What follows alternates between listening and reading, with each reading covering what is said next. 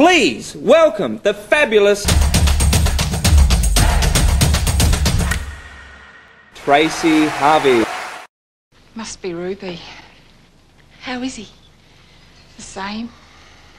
You'll be all right. I always make a point of catching the public bus. I mean, it's far more natural, more real. Unfortunately, the Carer post office aren't forwarding my mail. Yeah. Can you help me at all? Yes, no problem, Jeff. I've got your mail right here. Nothing very interesting, I'm afraid. A couple of bills.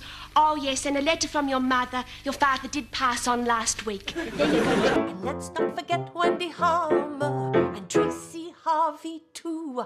She was awesome. There you go, Bert.